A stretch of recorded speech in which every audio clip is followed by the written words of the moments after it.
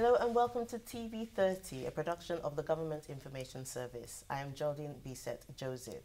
Now, World Maritime Day will be observed this year on Thursday, the 29th of September. New technologies for greener shipping is this year's theme, which the International Maritime Organization describes as reflecting the need to support a green transition of the maritime sector into a sustainable future while leaving no one behind.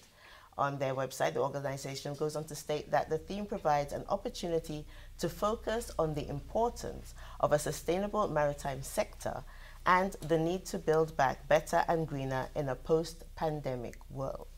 Now, here to talk to us a little bit about the observation of the day and the theme, and so much more, by the way, is Christopher Alexander, who's actually the Director of Maritime Affairs at SLASPA.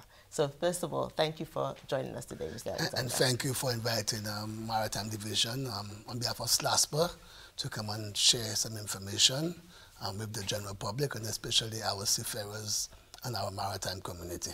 Okay, brilliant. All right. Now, we're going to start from the real basics. It's been a while. I've talked to you before at NTN, but we're going to start with the real basics, whereas tell us a little bit about World Maritime Day. Why is there a World Maritime Day, and why was this day why are we even observing this day? Well, World Maritime Day is celebrated on an annual basis. And the general public, we often hear about airlines, because we can see it, we travel more often. But then imagine 80% of shipping goods is via the sea. Okay. So you can see the importance of shipping. Yeah. In terms of the high cost we experienced recently on our shelves, again, it goes down to shipping in terms of the backlog that we had on shipping. So when you look at our daily lives, it's always impacted by shipping. Right. And when you say shipping, the International Maritime Organization, the IMO, it's almost a sister organization of the United Nations. And they deal with all maritime-related issues. And to show the importance of it, they normally visit different topics that impacts the maritime sector, the seafarers, economies as well. And we're now moving into the blue economy. That's the buzzword right now, the blue economy. Right. So the IMO thought it was opportune, and St. Lucia being part of that wider body, the IMO, to go into greener technologies within the maritime sector. Hence, the theme for this year would be how we can introduce new technologies or greener technologies within the maritime sector to benefit the ordinary persons, economies, to enhance efficiency, and likewise create additional employment. Okay. Now, you mentioned a couple of things that you said like to enhance efficiency. How do you see the implementation of these new ways of doing things and these new technologies actually having that effect on the sector that we have in St. Lucia? Right. So in terms of efficiency, I can give you in the local context, most of the boaters, they were using a two-stroke engine, which was, they utilized more fuel. There was greater emissions using that type of engine. They're now moving on to the four-stroke engine. And it means that they would spend less on fuel, less on breakdowns in engine. And whenever an activity the cost has been reduced. The expectation is that the benefits will go towards the consumer. Right. So the less you can spend for an activity on operation, the better it is for the consumer. Hopefully, we will pay less for that activity. And likewise, the boating sector. If, for example, we can create a greater efficiency within the boating sector, if right now we can utilize technologies for us to reduce the cost of fuel on those ships there. The shelves, our items on the shelves, the prices will go down because the cost of shipping always affects the rate at which the consumer pays on the in stores. Right. That is the whole effect of efficiency. For example, one area we can look at is in terms of the fuel content that ships utilize. For example, within the maritime sector, ships normally utilize what we call heavy crude or heavy fuel. Heavy fuel, it emits greater pollutants into the atmosphere. So what the IMO have done right now, the IMO is saying we want to reduce the amount of fuel, the amount of sulfur that's within the fuel. Okay? That in itself will have an impact on climate change. Right. Because you know, the more pollutants that goes into the atmosphere, the more likely that will create climate change. And there's also a health relation as far as utilizing heavy fuels. For example, when a ship comes into our port, you can see the emissions coming out of the ship when it's alongside. Right. And then we have close population centers within a port, for example, castries. So if right now we can tell those ships to utilize a lower fuel sulfur content when you are in port, right, it means that the emissions will not affect us health-wise. So you can see the connectivity there between efficiency and the health of the nation, and likewise the reduction in climate change. So greater efficiency, greater savings for the persons operating the ships, and then greater savings for us when we go to the stores to purchase our item, which is 80%, I said, is shipped. Yeah, yeah. So, I mean, what you've described there is the real positive effects or very impacts that could be bestowed onto everyone. Correct. But how possible do you see the seafarers and people adapting to the changes that need to be made in regards to making sure that we go forward and get what we want out of this? I think the important factor is letting persons realize how beneficial it is to them as individuals. I mean, that's human nature. We want to know what's in it for us. Right. The country going down that road, is it cost prohibitive for St. Lucia to go down that road? Is it cost effective for a seafarer or a boat captain to utilize the boat or adopt those type of technologies? So that is the mindset behind having those discussions there, is to educate our seafarers, educate our policy makers. For example, there are certain IMO conventions that is applicable for us to enjoy the benefits of a greener economy or shipping technology. Right. For example, we have what's called Air Pollution Convention. And what it seeks to do, it seeks to level the playing field. Okay? So all ships operating on the seas, you are to use a certain type of fuel. Okay. So, for example, you may have boats, when they're further out at sea, they may use a high sulfur content. When they come closer to shore, they change that. Yeah. So we say, no, let's have a level playing field. Okay. So everybody can benefit equally from the shipping sector.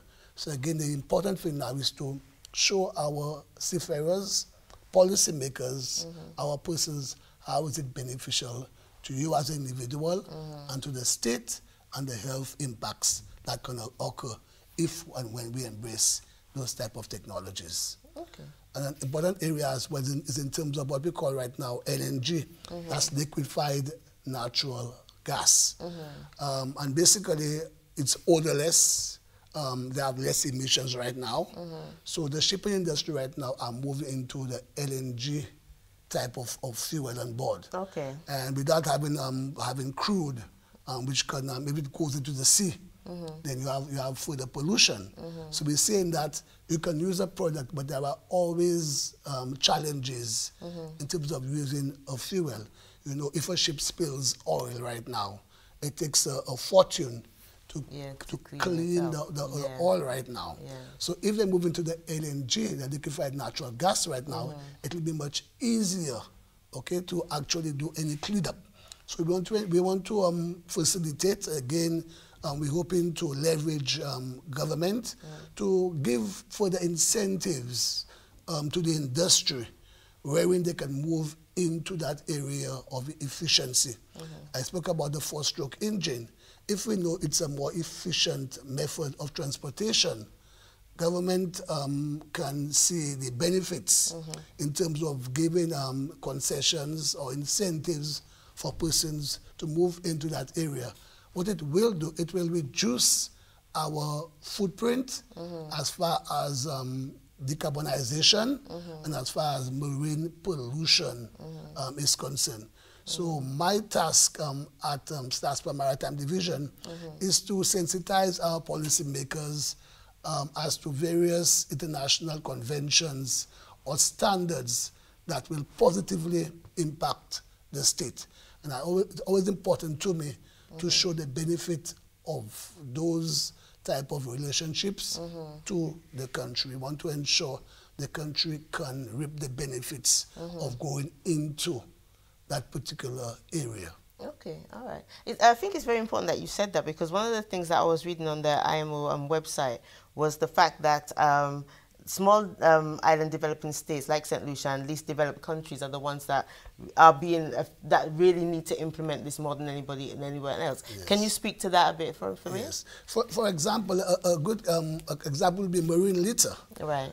Just imagine, again, it rains sometimes in our local context, and you can see the amount of plastics that's coming down from our rivers into our seas. And the persons in the inner land, maybe they're not aware of the impact that can create on shipping. Right. Okay, even in terms of the cruise ship coming in, even us as nationals, nobody wants to see the harbor with all these plastics in it there. But those plastics, they can also impact the ships. They can get stuck in the propellers of those vessels there. They can, and because of that, the ship can hamper in terms of the way they operate as well.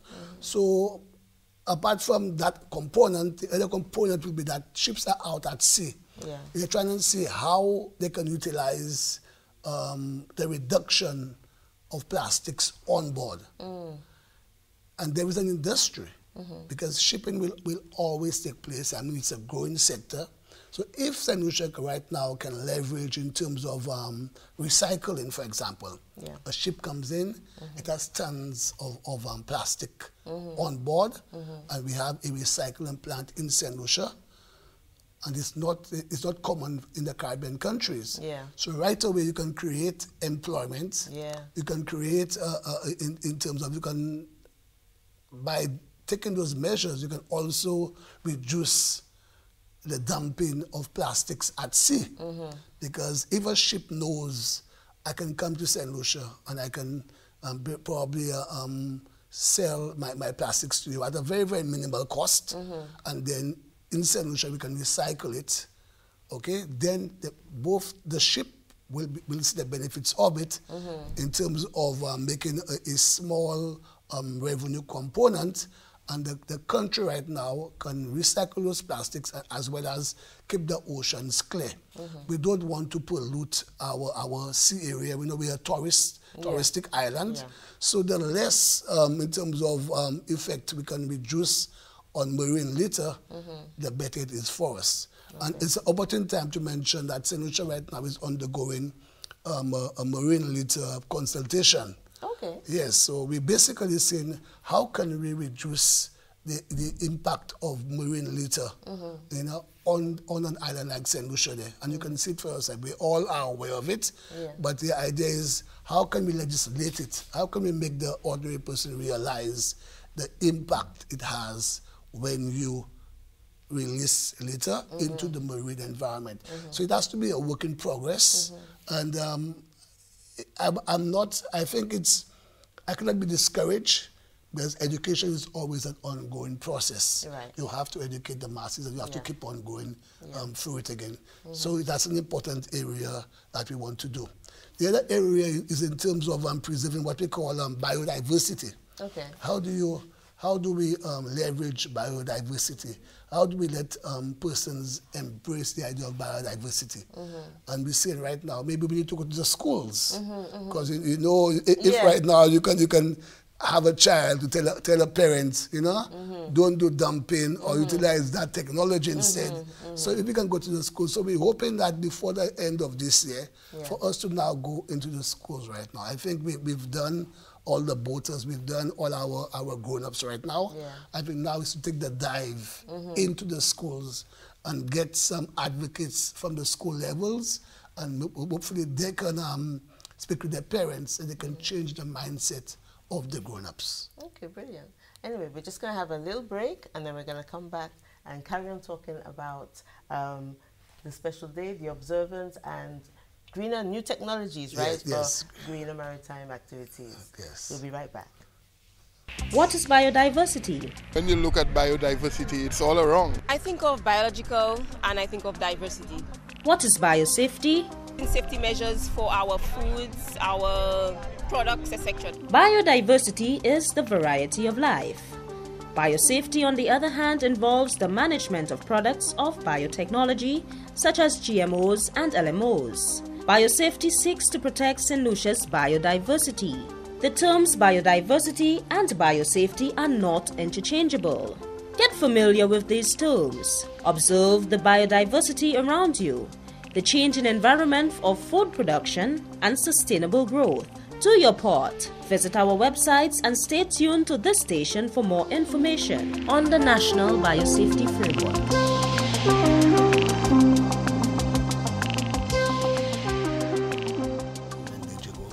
Welcome back. Now, when I first started the program, I think I might have made a little faux pas where I said that World Maritime Day is actually going to be observed on the 29th. I have been corrected. It's actually the 28th, right? Which is tomorrow. Okay, so it's actually the 28th. So make sure you do your part and observe the day as well. But carry on with our conversation, Mr. Alexander. Yes. Now, the theme is linked to the United Nations Sustainable Development Goals, yeah? Yes. Can you tell me a little bit about that and how it all links together? So the UN, there are 17 goals within the UNDG. And with it, we have one of the most important ones would be SDG 13, which relates to climate change. And the greener technology, it will have a positive impact in terms of reducing our footprint as far as climate change is concerned. Right. And we maybe is a small island developing state.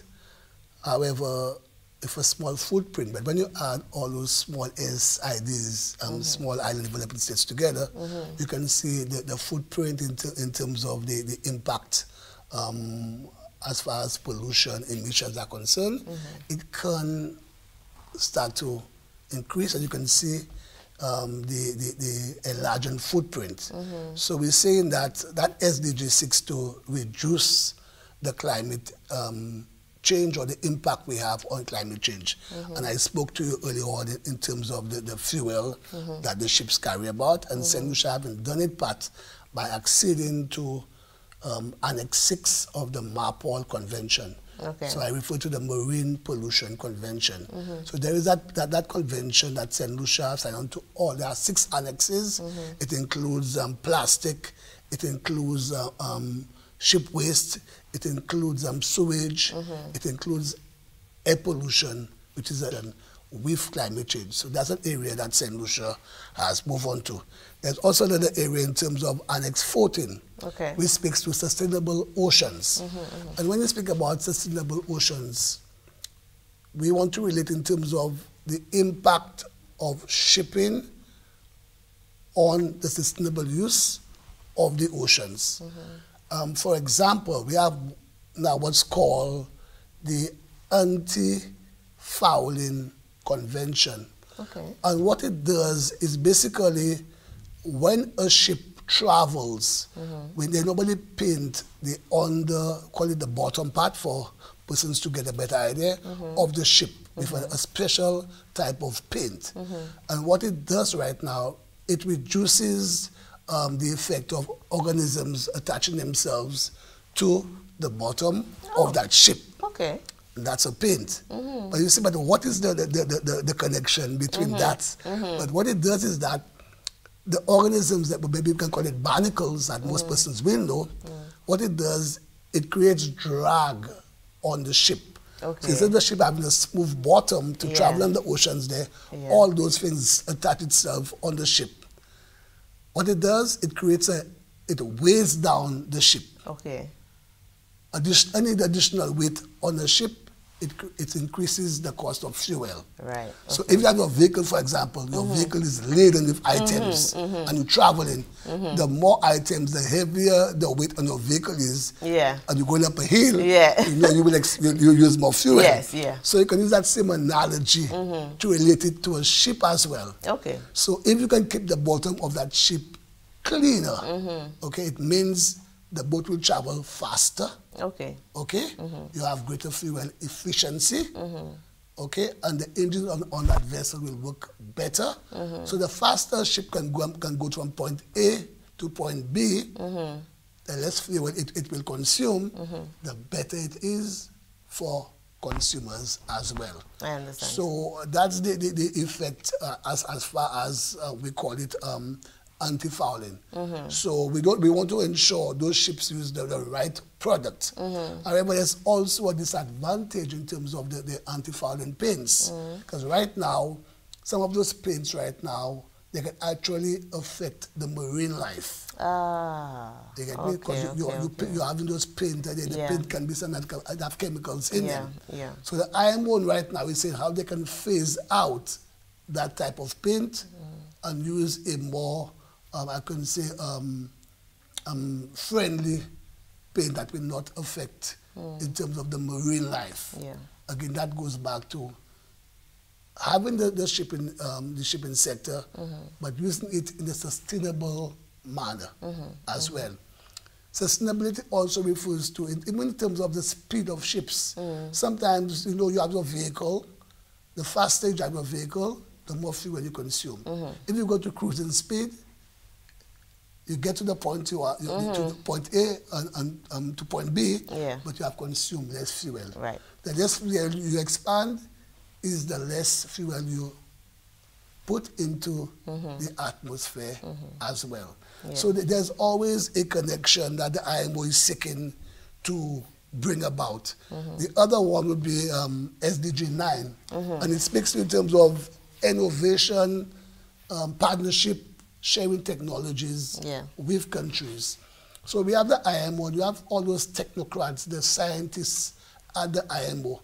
And what they would do, they would speak to industry partners out there and say, okay, how can we improve the shipping sector? How can we enhance productivity? How can we enhance the fuel economy?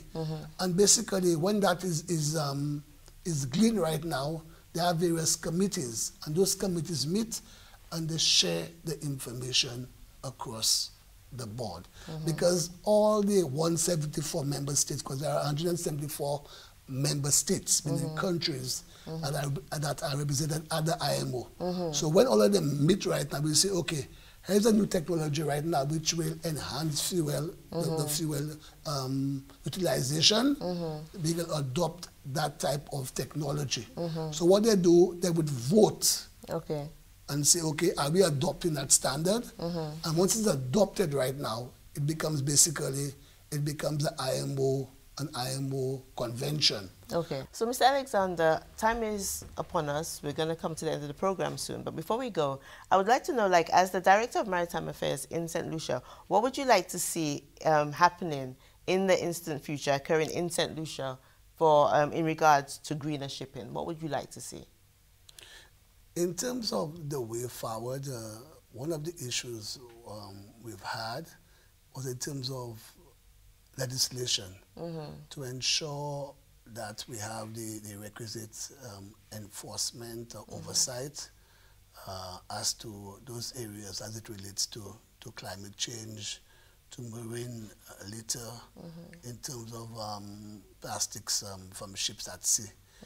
And we are working on having all the boats that are going out to sea, especially the larger boats doing the boat rides, that they have a plastic litter planned.